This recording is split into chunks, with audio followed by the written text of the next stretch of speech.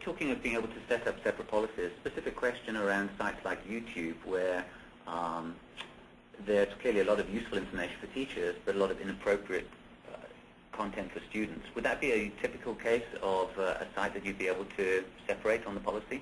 Absolutely. So I should talk a little bit more about how eSoft does this. So first of all, from a high level, they have a huge database.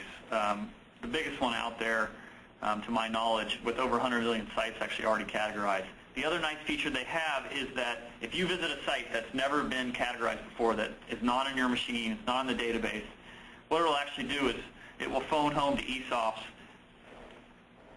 home base and basically say, what is the category of this site? If they've never seen the site before, none of the customers have ever requested it, they're going to actually dynamically categorize that site on the fly using a whole bunch of artificial intelligence algorithms. So then you'll get an answer back within a few seconds that this site is this category, and then it's in your database.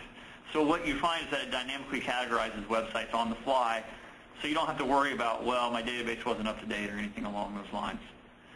Additionally, that gives them a lot more fine granular controls over separate websites. So instead of saying, block Facebook, they can actually categorize the different pages within Facebook differently, or Wikipedia being a common example. So YouTube, actually, what they'll typically do is YouTube actually on their own videos will rank websites saying you need to be over 18, which makes it fairly easy on the YouTube side, because what you can do is block the page that will ask them if you are of sufficient age. So you can actually easily say, don't allow people to watch any videos that require the age of 18 or older.